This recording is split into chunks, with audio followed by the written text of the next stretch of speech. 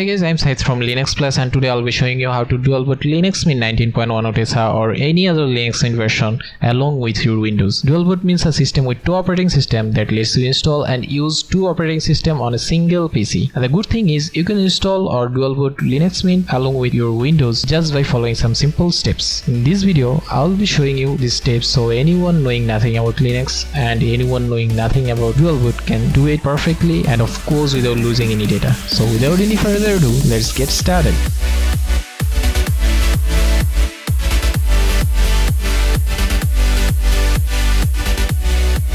So first of all, you have to download LinuxMint. I'm going to download LinuxMint 19.10 version. You can download any other version because the procedure is same. So choose any server and just download it.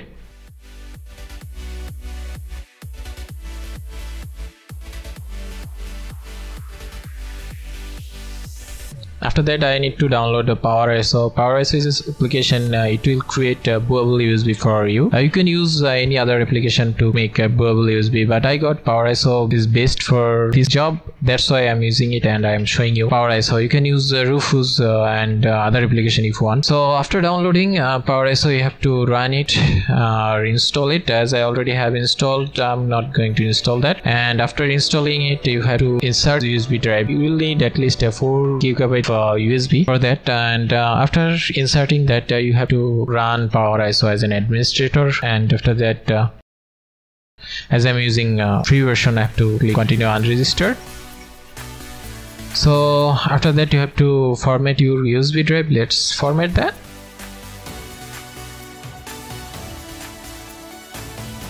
Okay, hit OK, then okay, so you can see I'm using 8 GB. You can use 4 GB, but less than 4 GB is not enough. So let's hit tools, then create bootable USB, and from here just select the downloaded LinuxMint version and open it, and select your USB drive and then start. And after that, hit OK, and it will take 5 to 8 minutes, depends on your drive speed.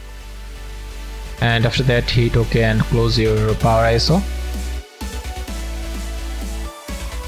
You can see it's showing 2.25 MB. Actually it was 8 GB pen drive. I'll be showing you how to solve this, how to get back your USB drive at the end of this video, so don't worry, just check the end of this video. I'll be using this USB drive to install LinuxMint.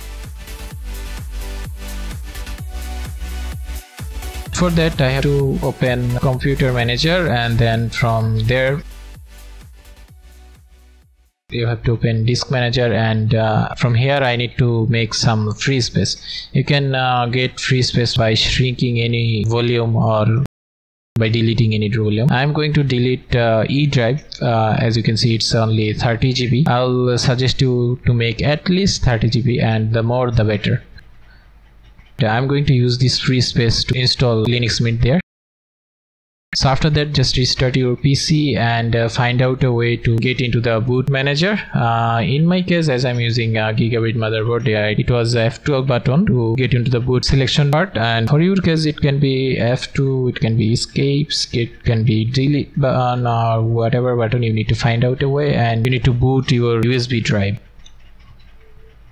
So after that, you can see I loaded inside of this LinuxMint. You may see an option for selecting try LinuxMint and install LinuxMint. If you see this option, then you have to select install LinuxMint, or if you see an option like me, if it's actually try mode, you can install it by clicking install LinuxMint from here. After that, you have to select your language and continue, and you need to select your keyboard layout, then it continue, then install third-party software. In that case, you will need internet connection, so make sure you are connected to your internet. And if you don't have any option to connect to the internet, you can leave it, you can do it later. And in that part, I will suggest you select something else, because it will give you more options. So just select something else, then continue. So here is the most important part. If you delete any drive, it will be deleted permanently, so be careful with that. As you can see, we have 2 drive. In your case, it can be more drive. You can see we created 30 GB free space. It's showing as a free space. So I'm going to install LinuxMint there. So just select the free space and hit the plus icon. And from here select full size, and from primary and select location beginning of this space, and from use as select a ext journalizing file system. You can create swap area. If you're using a PC with less than 4 GB RAM, then you should make 2 GB of swap area, and if you're using 4 GB or more than 4 GB, then you don't need it.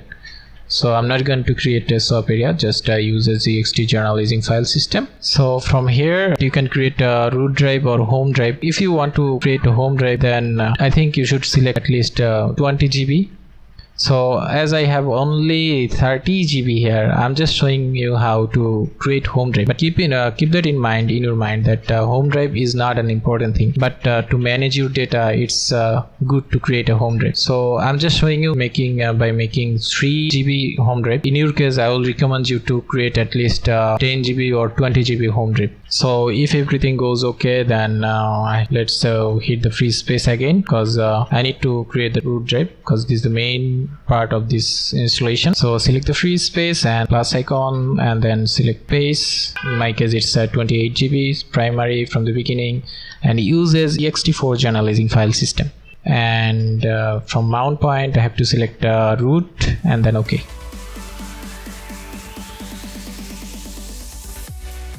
So that's it. You can see I'm going to create 28 GB root and 3 GB 4 GB home. Actually 4 GB home is not recommended. You should make at least 20 GB home. See, device for bootload and installation, you have to select your full hard drive location. In my case, as I'm using virtual machine, it's 64 GB. In your case, it will be 1 TB, maybe 500 GB, or if you're using SSD, it can be 500 or 128 GB. Depends. Just select the full hard drive location. By default, it should be selected the full hard drive location, so you don't need to change it. Just check that it's your full hard drive location is selected here. So after that, you can hit the install now button. You can see I'm going to create home to partition here. So if it's okay, then hit continue, and then select your location and then hit continue, and then fill up your information and create your account and then hit continue. This will take 10 to 20 minutes, it depends on your internet speed and drive speed, so you have to wait. So if everything goes okay, then you will see that pop-up menu for restarting your operating system. If you see this message, you have to remove your USB drive, and after that you have to restart your PC, and then you will get boot menu. And from here you can get into your LinuxMint and you can get into Windows. So let's open our LinuxMint 19.1 Cinnamon and let's log into our system.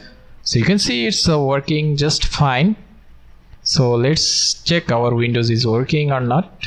So let's restart this again and get into our Windows. So our Windows is also working just fine. So our Windows is working fine. Let's clean our USB drive because our job is done here. So now let's see how to clean your USB drive and get your USB drive pen drive back. So for that you need to open PowerSO as an administrator and then continue unregistered as I'm using a free version, and then tools, then clean USB drive and select your USB and then clean it and hit OK. So after a moment you will see that message, so hit OK. Now we have to format this drive again, so let's format it.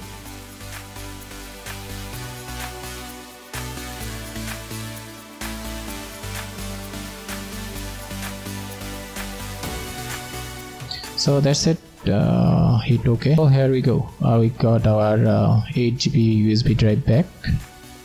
So thank you guys, thank you for watching. If you have any problem or any question, you can leave that in a comment below. I'll always try to be there to help you. If you dislike this video, you can hit the button, but if you liked it or it helped you, then hit like, get subscribed and hit the bell icon to stay notified. And this side signing out.